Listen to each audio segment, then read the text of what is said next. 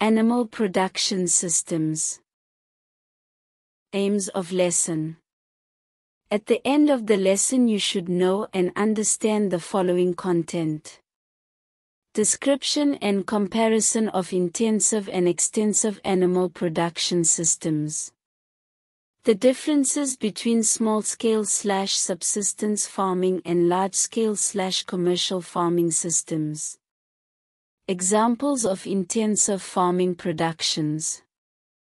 Factors to increase animal production during intensive farming, broiler production. Nutrition/feed. Environment. Reproduction/breeding, and general business management. Examples of extensive farming productions. Factors to increase animal production under extensive farming conditions, beef production. Nutrition/feed. Environment. Reproduction, and general production branch management.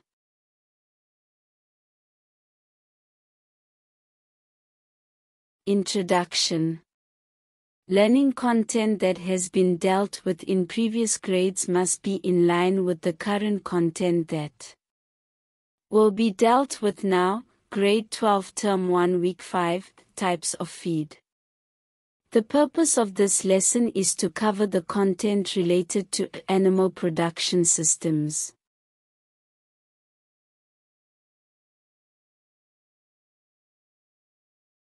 Concepts and skills. Animal production systems. Intensive and extensive animal production. Intensive animal production is to keep animals under high population densities in controlled environments and to feed them fully balanced rations to increase productivity. Extensive animal production is to keep animals in large camps on natural veldt and allow them to find their own food and shelter. Our own food and shelter. Extensive, subsistence. Production. Intensive, commercial, production. Goal minimization of risk, maximization of profit. Investments: sheep kept in the karoo or cattle. The bush veld area.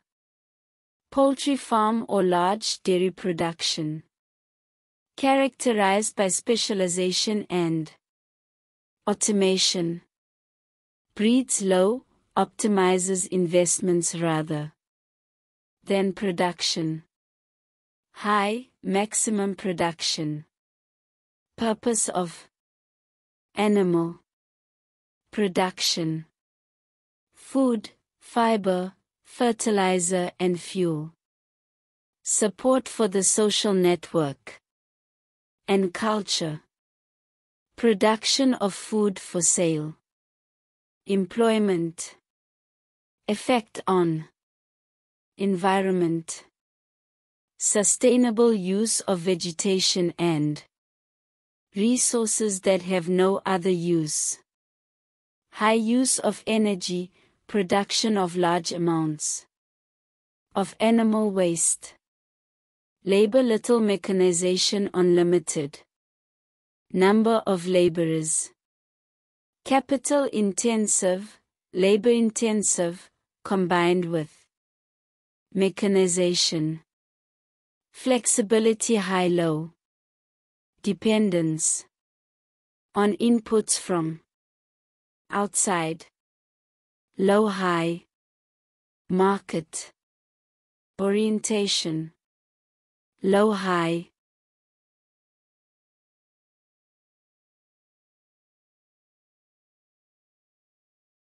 Subsistence farming and commercial production. Subsistence farming or small-scale forminges, where a family produces only enough to support the family, without surplus products to sell or trade with. This type of farming does not contribute to the economy of a country, but provides food for a family.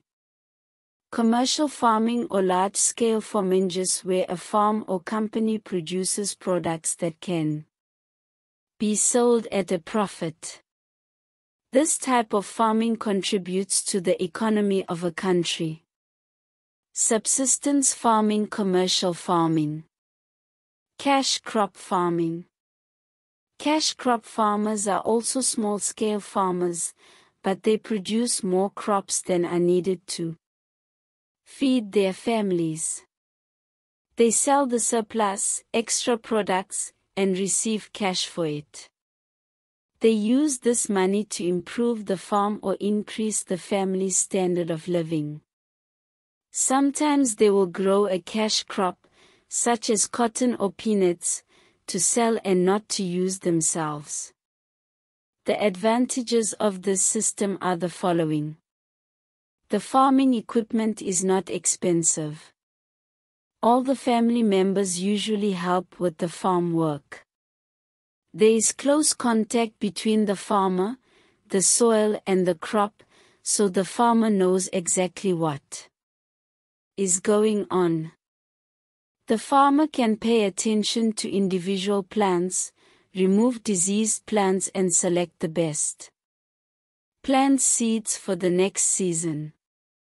The disadvantages of a manual labor farming system are the following.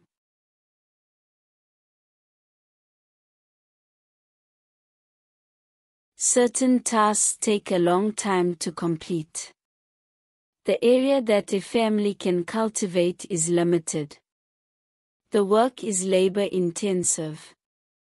Examples of intensive farming: laying hens in chicken coops, broilers in broiler houses, pigs in units, fish in aquaculture production. Dairy cows and cattle in feedlots are examples of animals in intensive animal production. Factors that increase intensive farming production. Nutrition/feed.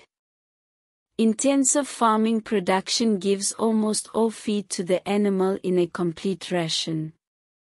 This ration is formulated to meet the animal's maintenance and production requirements. Farmers adjust the feed and nutrient components based on the type of production and the growth phase.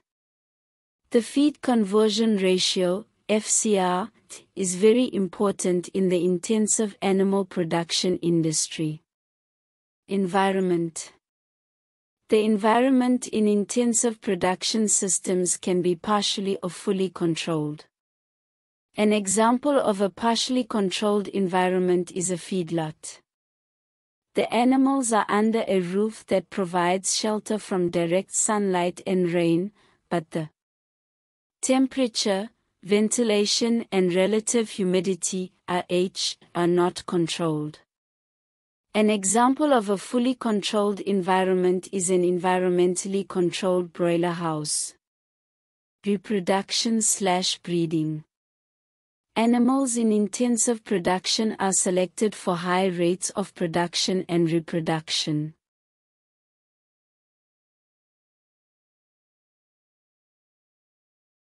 For example, meat, farmers choose fast-growing animals and animals with good carcass quality, such as fat, depth and feed conversion efficiency. They will also select female animals with high fertility. Wool, farmers choose sheep with good wool quality and high fertility. Dairy, farmers choose animals with a high milk yield or the desired butterfat content. Crossbreeding. A farmer can increase production in meat-type farm animals through crossbreeding. Crossbreeding occurs when male and female animals of different breeds mate and produce offspring. Crossbred offspring will have a higher average daily increase, ADG, than purebred animals. DT is the average daily increase in body weight of an animal over a given period of time. For example, if an animal gains 32 kilograms in weight over 40 days, the ADG of that animal will be 32 kilograms / 40 days equals 0.8 kilograms per day. General farm management.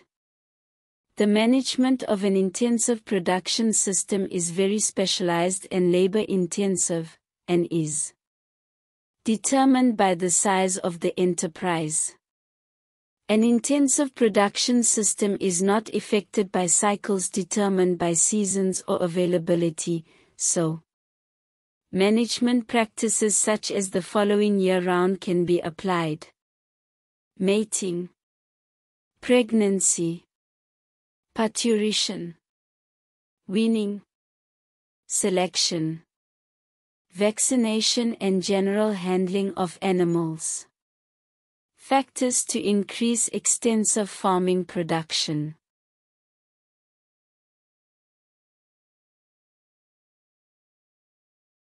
Nutrition/feed. An animal should always be given enough feed for maintenance purposes. The farmer must add land supplementing nutrition during different stages to increase production if the natural grazing is not enough. Here are some examples. Stimulus nutrition, supplemental nutrition for mating. Before weaning, farmers can provide creep feed to lambs. Supplementary nutrition during the late gestation period. In the dry season, the nutritional value of the lick will be higher than in the rainy season to supplement the weaker grazing. During the final phase before slaughter, the leek can also be supplemented with an additional energy source, such as maize, to help make the carcass fatter. Environment. Animals in extensive farming conditions find their own food and water. The farmer must make sure that there is enough food available for grazing and that water is available within walking distance. Water reservoirs can provide drinking water for animals and maintain groundwater resources. Farmers must take the environment into account when selecting animals and breeds for farming. Ambient temperatures have a significant impact on productivity. Natural predators such as jackals, caracals, and leopards can cause huge economic losses to the farmer. Theft of animals is a major problem in extensive farming. Reproduction/breeding. Animals within the herd can be selected for higher production and certain reproductive characteristics. Selection criteria are largely determined by market trends. The farmer can, for example, choose sheep for an increase in wool production or for finer wool. Cattle and beef sheep can be selected for growth, build, high fertility, high birth and weaning weight, and good feed conversion efficiency. Build refers to the overall build of the body when an animal is selected. It is usually judged according to 4 units, namely WP, physique, legs and size. General business management. The following are the most important aspects in the management of extensive production. Infrastructure, including maintenance, the fences around all the camps, beads and pressure passages where animals are handled, water troughs, wind pumps and electric water pumps. Natural resources, for example the veld, natural and planted pastures, water and soil. Animals. A basic animal management program can be divided into 5 phases. Mating phase, the farmer must make sure there are enough rams or bulls for mating, 3% to 5% of the herd must be rams. Pregnancy phase, animals should be kept calm and on their own as far as possible. Partition phase, animals should be monitored for body condition score and weight gain. Any handling of animals should be done calmly. Parturition to weaning phase, young animals are castrated and their tails removed where necessary. At the same time, the animals are marked for identification purposes, as required by law.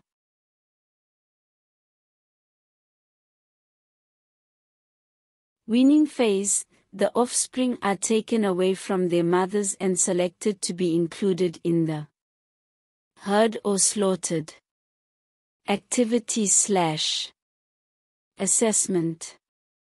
Teachers must work out activities on the given content and provide them to the learners. Answer the relevant questions in your answer series in your homework or exercise book. Page 43, Question 1. 63. Learners can also use the following sources of information to do activities. Relevant Grade 12 textbooks. Explore Textbook Grade 12. Mind the Gap Agricultural Sciences Grade 12. Pass Agricultural Science Grade 12. Previous grade November 12th examination papers. Consolidation. The lesson covers the latest content as prescribed by the CAPS document. Values. By studying this lesson, you should be able to the description and comparison of intensive and extensive animal production systems, and the differences between small-scale/subsistence farming and large-scale/commercial farming systems. To know and understand. Learners must understand what is covered in the content in order to be able to answer questions successfully and use the necessary skills. Learners will be able to use the knowledge and skills as a basis for progress towards animal shelter, protection, and housing in Week 7.